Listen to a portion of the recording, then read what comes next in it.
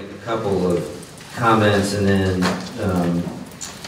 open it up for questions from the committee and comments as well, but maybe particularly focusing, at least initially, on questions you have.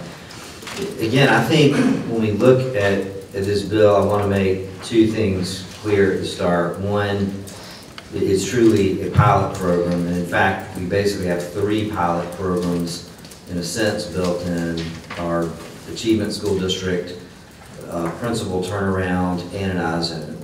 And all of these things, you know, are focused on helping our low-performing kids. And I think we've had a lot of good conversation about the fact that, as we've outlined the number of schools that now fit under this new rubric, and frankly, the focus of these is really even on the ones in the lower part of that category. That, you know, I know my goal and my passion for this is making sure we don't have another 3, 5, 10 years of kids sitting watching another generation of kids not get the education they need to be successful when they get out of K-12 in North Carolina. The second thing I want to say is today we're just, in moving forward with this, we're just agreeing to move this forward to go to a committee. And so we're going to have more opportunity for questions, more opportunity for tweaks. There are a couple of, and actually maybe with that I was going to make a couple comments. I will make one comment of one change that Representative Richardson asked about. I think I saw Representative here.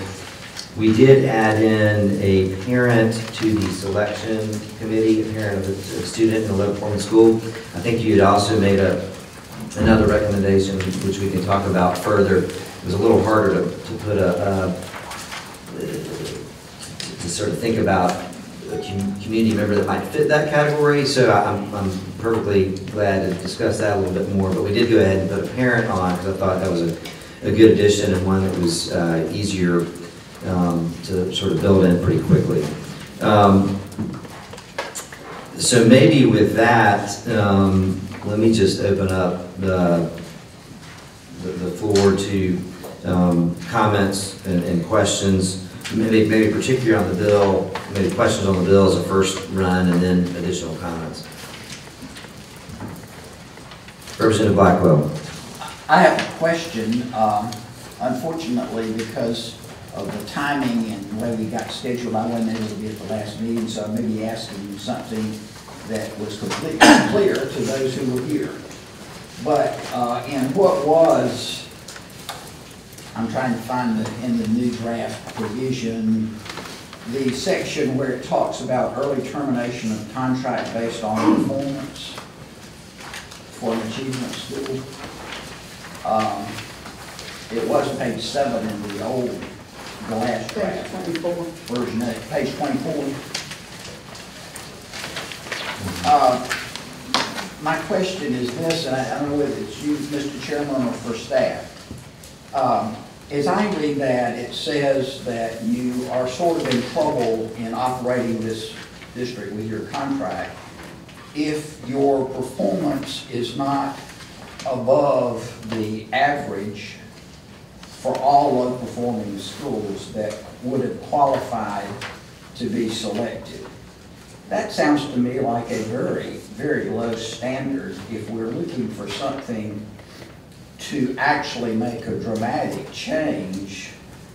I'm just suggesting if that's what it means, that as this goes forward, maybe we might could take a look at trying to ask for a little bit better performance before we are locked into 5 years because they are 0.01 above the average of all the low-performing schools, and we're trying to get them out of low-performing, not just do slightly better than the average low-performing.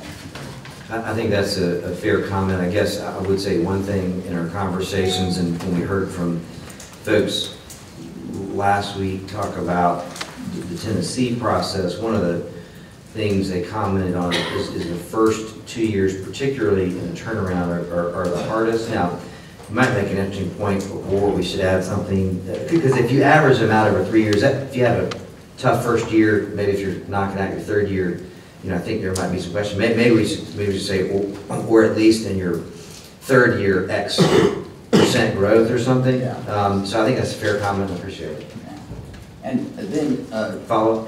2 other comments, and then my intention is to be quiet. Representative Warren, did you have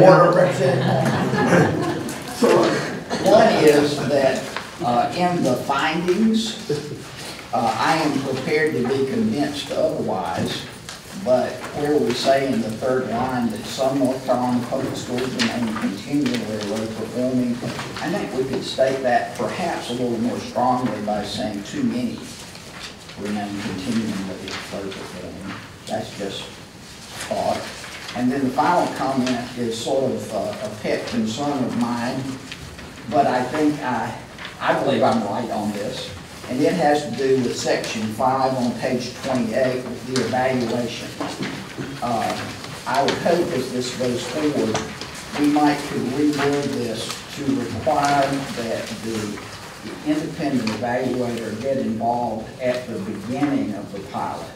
There are too many times that we wait 5 years and then look back and we're told, well, we really can't tell you about this, this, and this because they didn't gather that information. And part of the advantage of a pilot is if it is designed to collect data that tells you how you're doing against the goals that you identified at the beginning, not going back afterwards and trying to make what you got data-wise fit with where you started. So that's my comment. Yeah, and let me just follow up. I think you mentioned that, at least to me previously, and I am in favor of that. It just never got drafted back in, so I'm fine to follow up to make sure that process starts on the front end. And I'm also fine with your prior comment. Maybe we can just consider it a technical correction.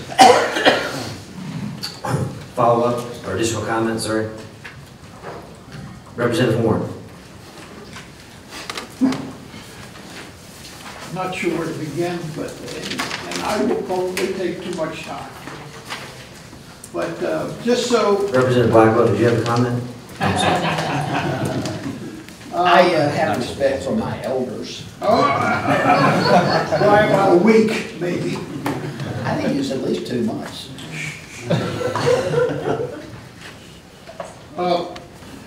I've really struggled with this, and just so the members of the committee know, Representative Bryan and I talked about this till late hours last night and began it all over again this morning.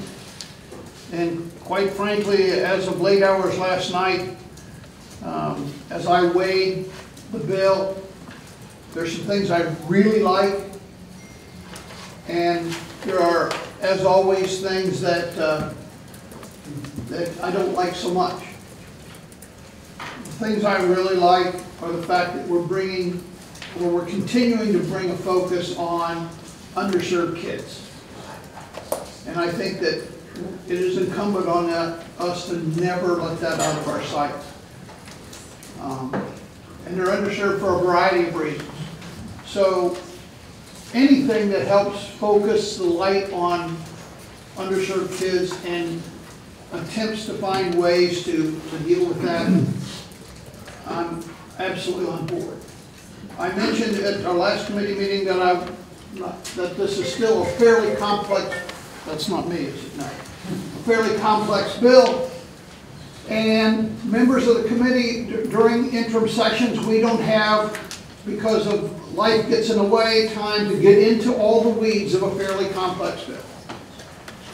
That's what we do in session and in committee meetings. I really like the innovation zone concept. I think that is, frankly, I'd like to see that as a standalone bill. But And I don't think that at this 11th hour, we need to start over-managing the bill. If for no other reason, then it goes forward for committee to over-manage the bill. But in a context that will bring more public attention and more attention from legislators, not just this committee, but all legislators going through our legislative process. I sent Representative Bryan a list of 15 concerns I had with the bill. Some of them are micromanagement type concerns. So again, I'm not going to go through those. Some of them I've already been satisfied with, some of them I'm not satisfied with the response. But I can't help but come back to the fact that anything we can do to keep attention on serving underserved kids, helping them out, is something we should be doing. I am not deterred by the prospect that some things just won't work no matter how much we want them to work. They're not going to work. So fear of failure is not a deterrent. And given the fact that we have some substantial opportunity to bring in more consideration, more input, etc.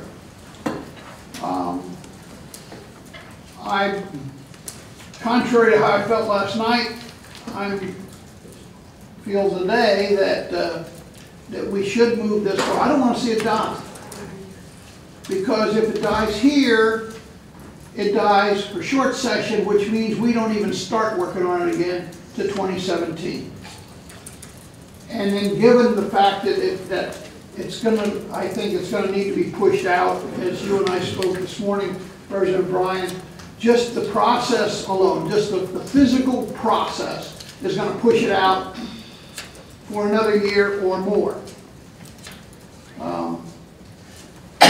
I don't think that these underserved kids can wait another yet more time. I do acknowledge that we've heard that that DPI and some of these schools are making some progress. Events have begun to overtake. And that's a good thing.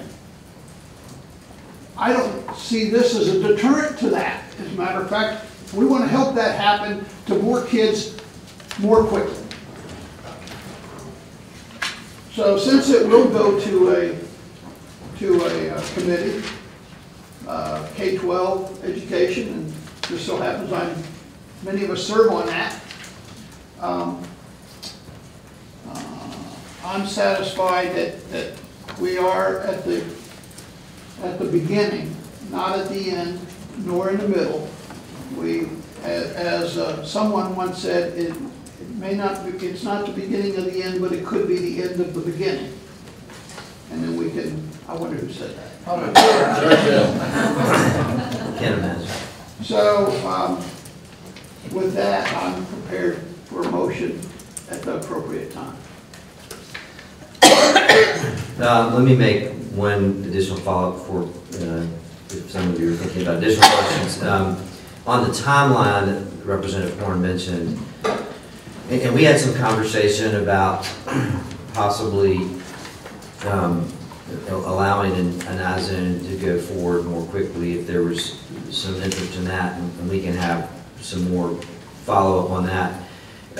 Frankly, as I probably relayed to Representative Horn, I'm so frustrated by the lack of rapidity with which we'll move forward, in the sense that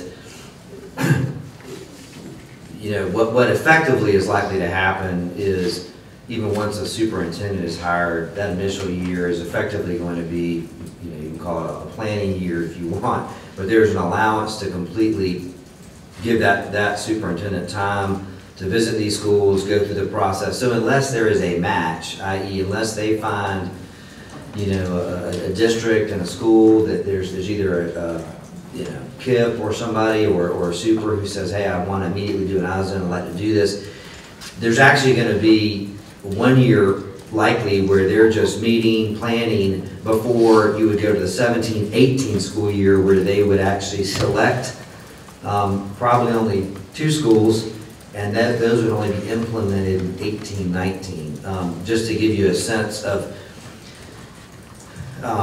my frustration, that I'm not actually, don't love the slowness to that process, but I understand there's some benefit to having a year where that superintendent is able to work with various folks across the state, come back with input to us that things we might need to tweak or change based on what they're hearing from the folks they're working with.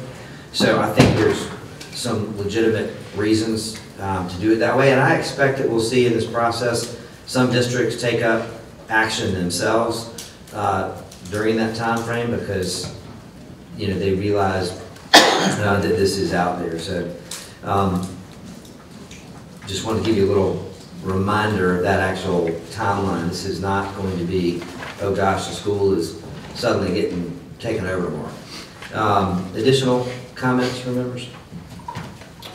Representative Brockman. I was going to say that's actually the part of the bill that I hate the most because I would say for people in my community, that it's a sense of urgency right now. We have schools that I represent in my district that have been failing for years. I've got schools that I went to when I was in school that have Fs as a rating. And those kids can't wait. Those parents can't wait for us to fix the problem. And it's not a Democratic problem, it's not a Republican problem, it's a problem Democrats have tried to solve, it's a problem Republicans have tried to solve. And it's something that we need, there needs to be, again, a sense of urgency, and I'm going to support this bill, and I do support it, because it's a change from the status quo. And what I hate the most, and this is really more so for my Democratic friends, is we defend the status quo too much when we talk about education, and we don't do enough things that are different to shake it up. And I think this, at least, it is new, and we've heard the research on it, and we do know that it does take time for results to occur. And so I am going to support this bill and moving forward, and I hope that we can work to try to maybe get a fast track this bill so kids and our parents can actually benefit from it, and they don't have to wait 3 or 4 years, to solve the problem. Representative Turner. Thank you. I would like to add on to Representative Brockman because I feel like we have to take every opportunity we can to serve students who are underserved for whatever reason, and as Representative Brockman has well stated. And I don't understand why we wouldn't pay attention to this. So I'm excited about the opportunities that are afforded us through this bill, and I wish everyone success as we go through the weeds. I realize that we're still at pretty high level, but as we get into it, it is hard work to make change. And so I'm looking forward to that opportunity. Thank you for bringing this forward. Thank you. Additional comments, Representative Harvester.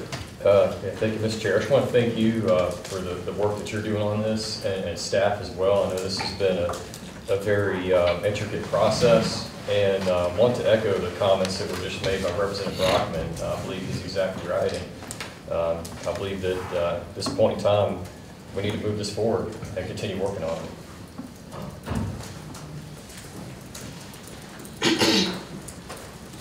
Additional comments? Can let everybody get out early today? Well, Representative Horn asked for a motion, and I guess I would ask if you would like to adopt the report with permission for the staff to add today's committee proceedings and make any necessary technical changes. So moved.